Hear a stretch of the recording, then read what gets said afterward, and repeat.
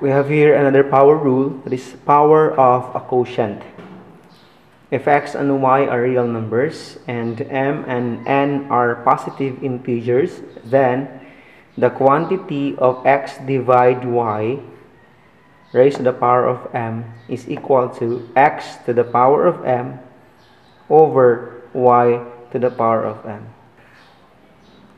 Okay, let us have an example.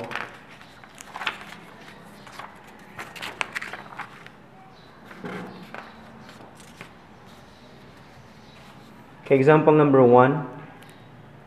The quantity of a over b raised to the power of 8.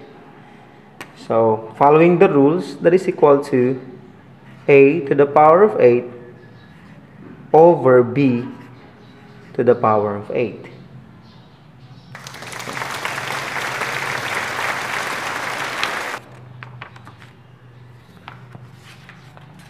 Example number 2, the quantity of negative 3 divided 5 raised to the power of 3.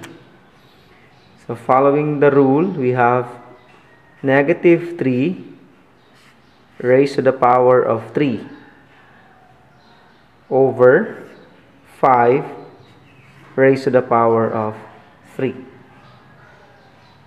And we can simplify this expression.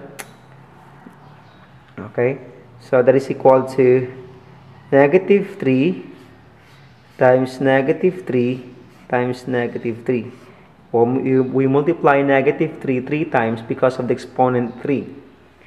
And then in the denominator, 5 times 5 times 5. Okay, then multiply negative 3 times negative 3 times negative 3, that is equal to negative 27 over 5 times 5 times 5, that is equal to 125. So the result is negative 27 over 125.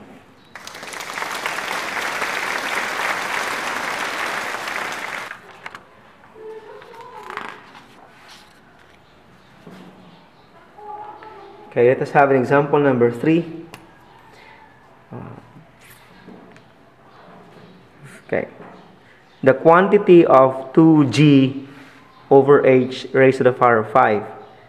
So distribute 5 to each term. So we have 2 raised to the power of 5 times g raised to the power of 5.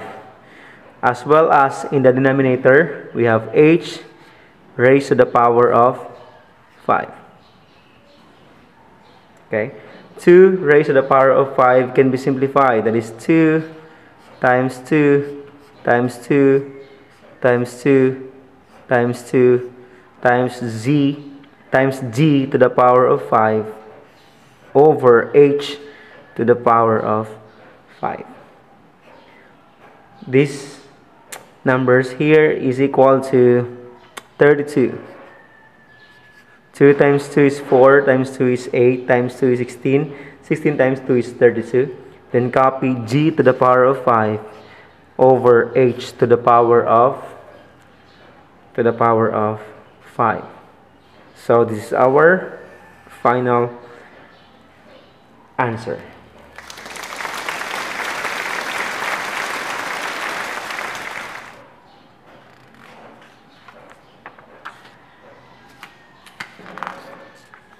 Example number 4, the quantity of negative 7 over 8 raised to the power of 2. So distribute 2 to each term here. We have negative 7 raised to the power of 2 over 8 raised to the power of 2. These numbers here can be simplified. Negative 7 squared is negative 7 times negative 7. As well as in the denominator, we have 8 times 8. Then simplify negative 7 times negative 7, that is positive 49 over 8 times 8, that is equal to 64. So this is our final answer, 49 over 64.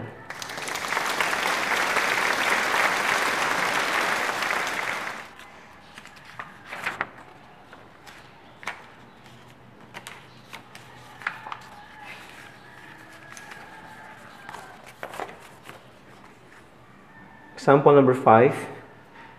The quantity of x cubed times y over z to the power of 4. So distribute z to the power of 4 raised to the power of 6.